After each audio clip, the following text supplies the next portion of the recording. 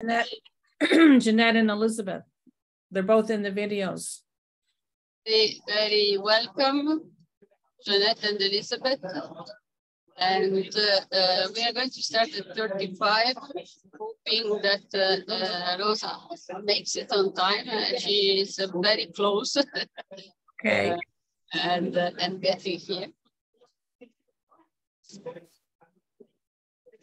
So I will just say a couple of layperson explanations on definitions, and then we will get into the specialist. Yes. Okay, so let's get to the specialist.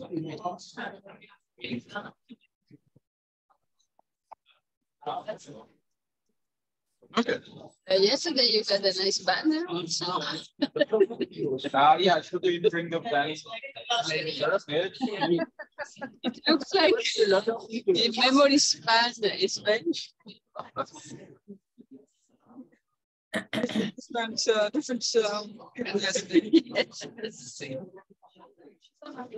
Institutional memory.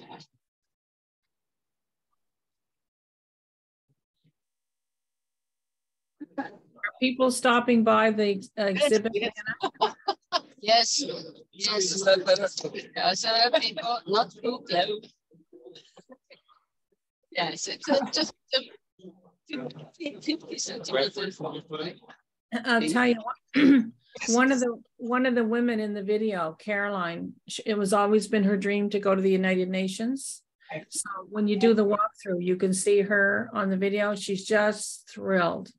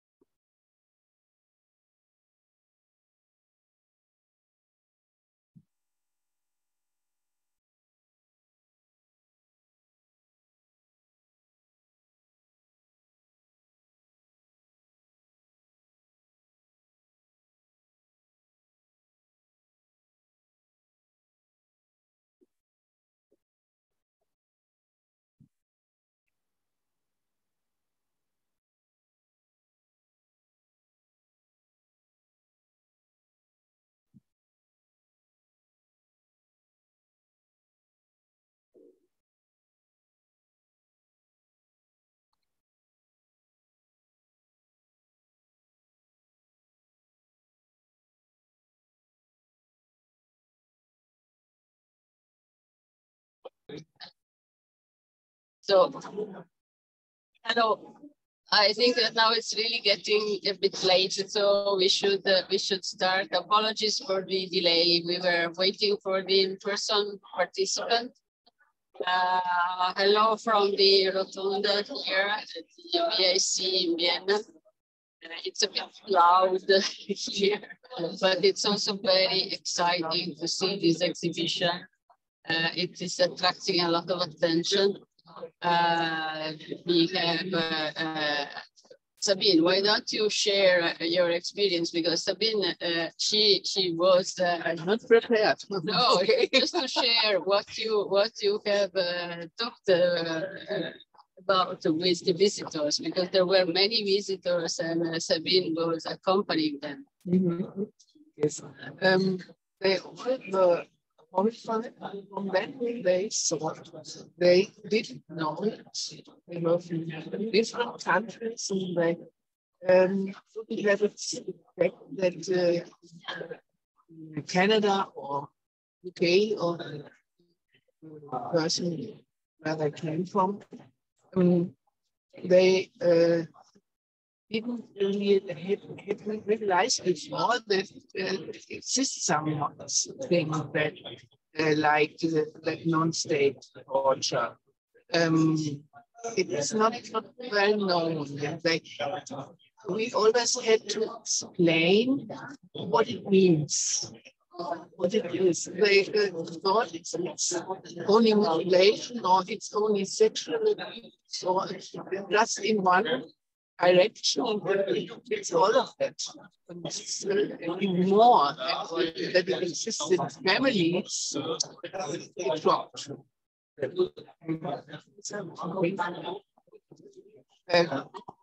I think you can hear me. That's better. Okay. So that were the main feelings I heard from the visitors.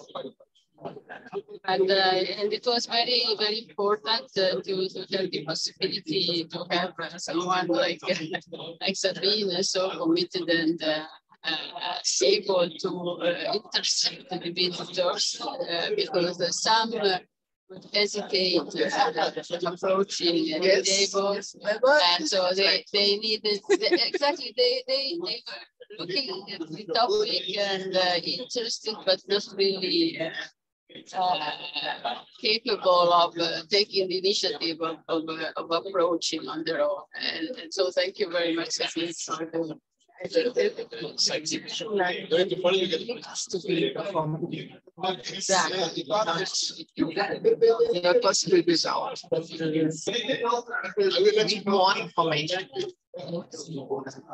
And we also have here we have Eduardo, who has just arrived.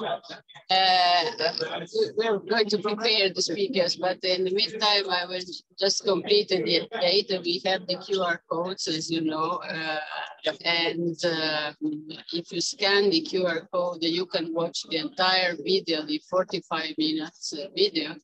And we had this morning, when I checked, 167 views already. That makes the video from the Alliance with the highest watching rate in the first 24 hours. So it was really very interesting. So we are getting ready now. Thank you, Sabine. So we have just... Sorry. So our speakers are here. Add a third chair for Eduardo. Exactly. I can move the here. Can you still see me? Yes. Yeah. Yes. Okay. So we are. Hi, Linda. We are welcoming. Hi. I'm a bit wet. The oven doesn't go here, so you have to be careful when you come. While Rosa relaxes a bit, and Eduardo needs to take a seat here. In the meantime, we have a video that we have received from Linda Whitong, and we can watch her video before we go to the in-person discussion. So, Tobias, can you please play the video? Declaration of Human Rights, which was adopted by the UN General Assembly. The prohibition against torture is considered to be a core principle in human rights law. Torture was referred to as the plague of the second half of the 20th century. In an effort to eliminate this plague, over the decades, UN human rights instruments, declarations, resolutions, and reports expressed a commitment to prevent and combat state torture in all its forms and manifestations. Yet, in spite of the prohibition of torture and ill treatment itself, the vast majority of those responsible for perpetrating, instigating, consenting, or acquiescing to torture or ill treatment were still not being held to account. Torture and other forms of cruel, inhuman, or degrading treatment were still rampant in most, if not all, parts of the world. Why was that? It had to do with methods of control and implementation. Steps taken by the mandate to combat torture had focused almost entirely on states as potential perpetrators. Yet organized crime, terrorist organized armed groups, private military and security contractors, mercenaries, foreign fighters, and other non-state actors, including private parties who had created their own private chamber of horrors, were increasingly engaged in conduct that concluded torture and other cruel, inhuman, or degrading treatment or punishment. For the absolute and non-derogable prohibition of torture and other cruel, inhuman, or degrading treatment or punishment to retain its practical relevance, it has to also provide for practical protection against violations on the part of these non-state actors. However, at present, with a few exceptions, the UN Convention Against Torture does not include practical protection against such violations on the part of non-state actors. The right to be free from torture and other forms of physical and mental treatment is absolute and must not be suspended or restricted under any circumstances. We must ensure that acts of torture are criminal and unjustifiable, regardless of their motivation, wherever, whenever, and by whomever they are committed. UN experts agree, in view of the pervasiveness of armed non-state actors as well as non-armed state actors' involvement worldwide during conflict and other situations of violence, it is imperative that existing international legal protections be effectively implemented to safeguard the human rights of individuals and groups, irrespective of the status or character of the perpetrators. Victims must be in a position to seek redress violations or abuses of their rights, regardless of who the actors are. Please help us stop this plague. Thank you.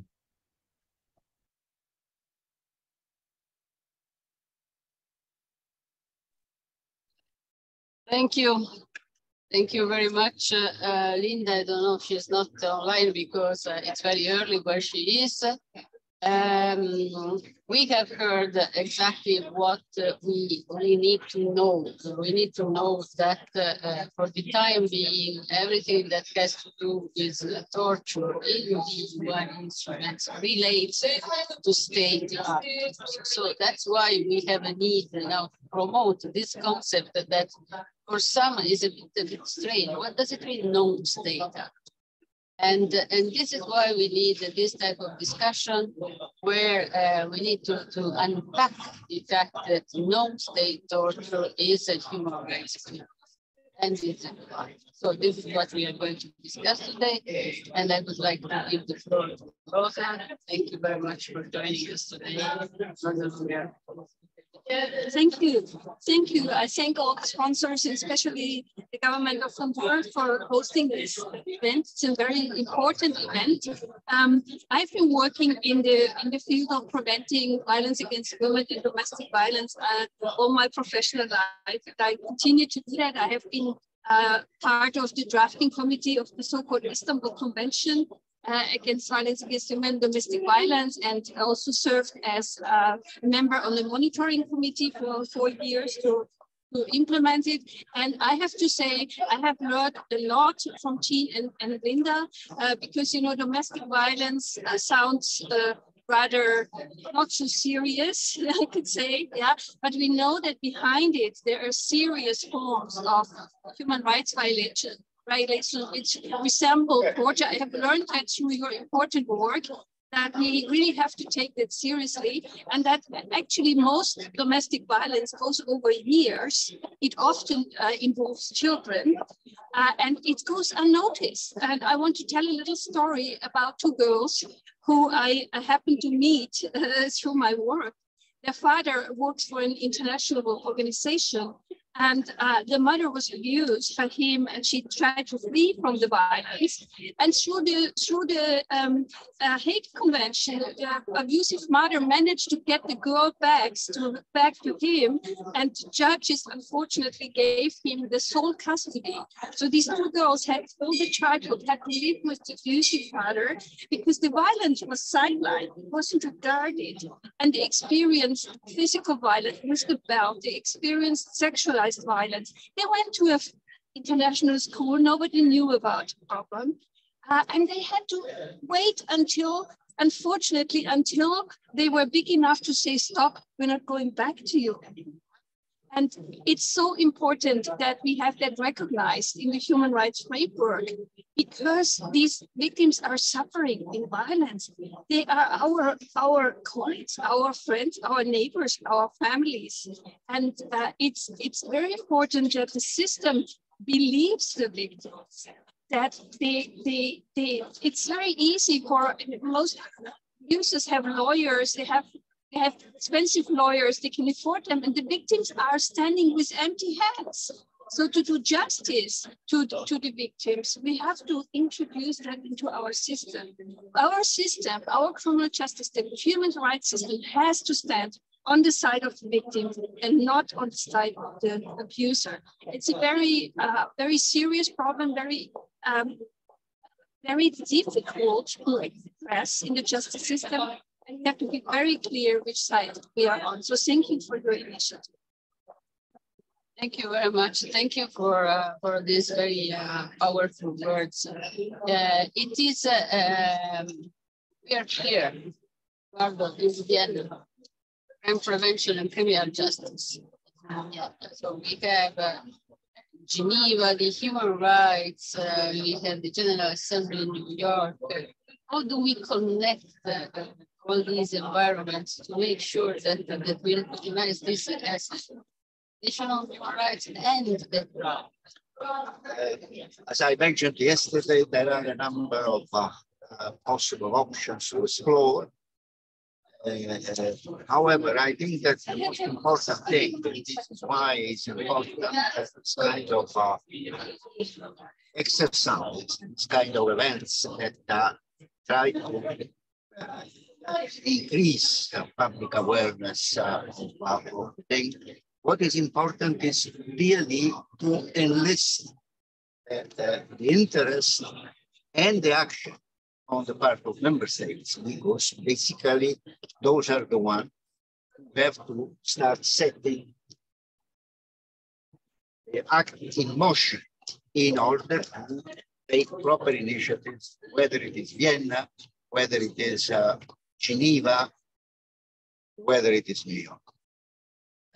So this is why I think events and occasions like this, in which it is possible to raise awareness and raise awareness on a global level, trying to identify possible countries, member states, and experts for different member states who can push their colleagues, government officials to take the matter seriously and try to do something better than what it is now is extremely important. Now, we mentioned the importance of victims and what we can do for them. Let's not forget that since 1985, there is a United Nations Declaration on Justice for Victims of Crime and Abuse of Power. It was recommended for adoption by the United Nations Congress on the Prevention of Crime and the Treatment of Offenders at the time, held in Milan, and it was adopted the same year by the General Assembly. Quite a lot has been done in order to look at the implementation of this declaration, but in my view, absolutely not enough. So I think that we should probably try to do something more. There are a number of others, UN standards, including several resolutions for domestic violence, not to speak the other one on gender-based violence, which I mentioned yesterday as a possible follow-up. particularly in view of the most recent recommendation of the Third Committee of an overall resolution on gender violence, which for the first time also tried to use the language, femicide, etc. So I think that this will be a source of inspiration for interested member states to look at this matter in a different way and to decide. I think one does not exclude the others. Any forum would be good in order to continue the discussion, in order to see how is it possible to involve additional countries in this, so as take initiatives that at the end can be crowned by success. Still, some forums in the UN work by consensus, so this is extremely important when all countries on the side. All the forums are working by voting. For example,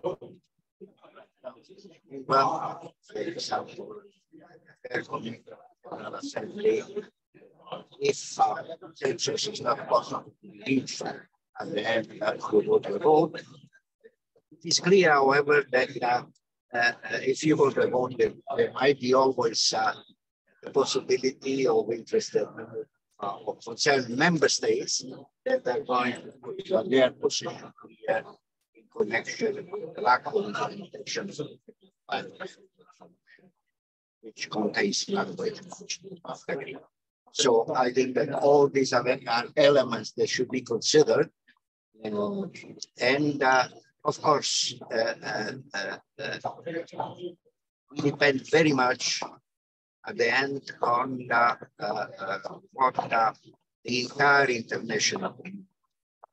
That's why civil society is extremely important. There is awareness.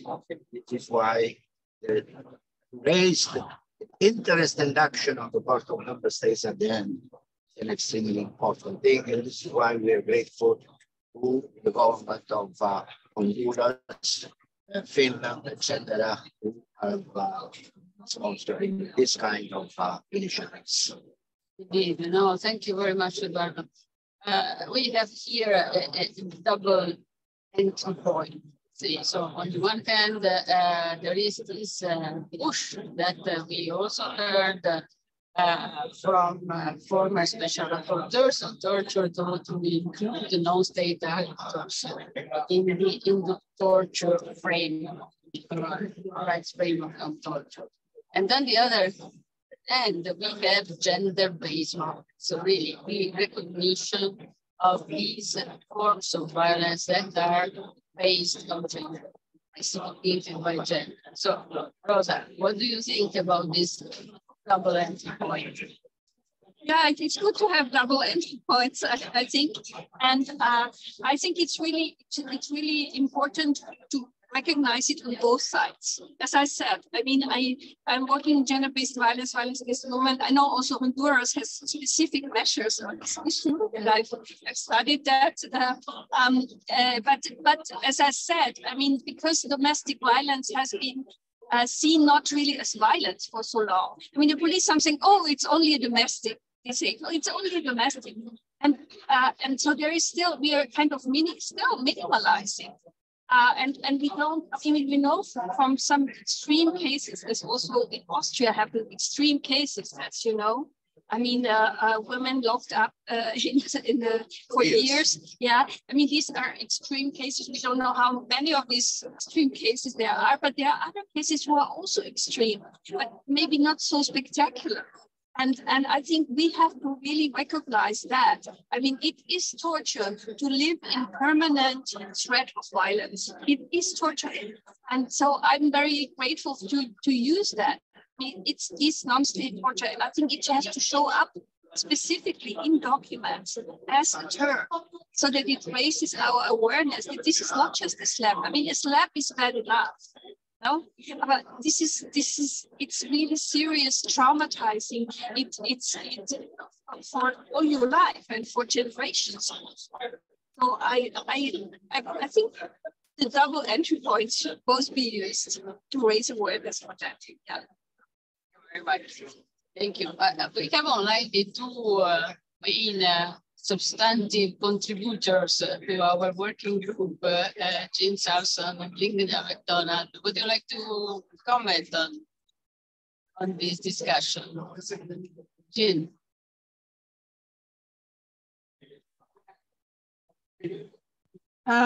Sometimes I can hear what you're saying, sometimes I can't. So if I misrepresent anything, just let me know. But what's coming to me so much when I read a paper or an article, it often says abuse and violence. So what does violence mean? And this is what, for me, the exhibit is doing. It's defining a form of violence, in this case, non-state torture. And if you go through the exhibit, it's telling you about the crime. It's telling you how the perpetrators commit the crime, what the impact of this specific type of crime is. And like Rosa said, there are so often violence that is in the family or in relationships is minimized or trivialized and just tossed aside instead of looking at what the meaning of the word, what type of violence is being impacted against women and children in this case. And I know there are some men too who will suffer non-state torture, but predominantly women and children and little girls, especially around the sexualized torture. So that's what I would add that's so important, is that we don't gloss over the word violence. We have to break that down to understand what the perpetrators do, the impact on those that they torture, and the impact that could be lifelong. So I would add that. Excuse me. I'd like to say, or maybe you don't want me to talk yet, do you? Yeah, okay. If you look at the Universal Declaration on Human Rights, it said no one, in Article 5, no one shall be subjected to torture. That's how we started in the 40s. And by the 80s, we had the Committee Against Torture and the convention, but women were forgotten. They weren't in the no one. Women and children. It really should have said men should not be subjected to torture, because that's honestly what happened. So here we are trying to push all these years, 30 some years, to get women understood and girls understood. And it's important what Sabrina said, that people coming to the display have no idea how much torture happens in families or in personal relationships, whether it's your husband or, you know, your boss or human trafficker, or in prostitution or in pornography. Women and girls are just invisible in that reality of torture. And we have to start reframing the word torture to understand that it's not just something that happens to men. And if we can have a format where survivors can come and share their stories, we have the videos there. But I feel that some of the member states need to meet the women and sit down with them, and they have to tell their stories to them. And it becomes real to you when you start hearing the detail of what torture is. It could never be called abuse if you've been raped 20,000 times in your life from the time you're born till you're 25. That's just never, ever, ever abuse. So we have to stop forgetting about the women and the girls. Remember that this is a reality for all of us, torture in the world. Yeah, no, thank you. Thank you very much, Ginny and Linda. Rosa, would you like to say something? I think I'm really grateful that you continue to do that, because it's hard work. Because people think we have all the framework, the legal framework, and we have everything. I mean, we're talking about it for decades, as you say, but it didn't really sink in. It didn't really sink into us what it does to our societies. I mean, it's basically destroying the fundament of our society, because you can't trust you can trust people, and it's I think it's our communities that are ill from this. They're sick. You can see it in other problems also, and I mean, of course, the perpetrators also commit other violence outside of the. They're not torturing only inside, yeah. And so I think we have to aware that this is a terrible illness, and we have to do everything, and much more to stop it, because we kind of have learned to live with it. But we shouldn't. We shouldn't learn to live with it. We shouldn't think this is normal. It is not normal. It's inhuman. And that's why I think it's so very, very valuable to continue with this work. Thank you very much. I can ensure the commitment of the Alliance. We have established this working group. We are already planning the next event on the 7th of December. And we want to bring this to the Crime Commission next May. So we are advancing this work and through all these different inputs and, as I said, different entry points, we really hope to have something concrete that we can share with member states for them to absorb and move forward. With this, I would like to thank you very much. Thank you all the speakers, and we will see each other tomorrow for some closing considerations. Thank you very much, Jean and Rita. Thank you for all those who attended, Inge, Jeanette, Elizabeth, and Francesca. Thank you. Thank you. It's a new day, like Eduardo said. It's a new beginning, so this is good. Thank you. Yeah, and we're not finished yet.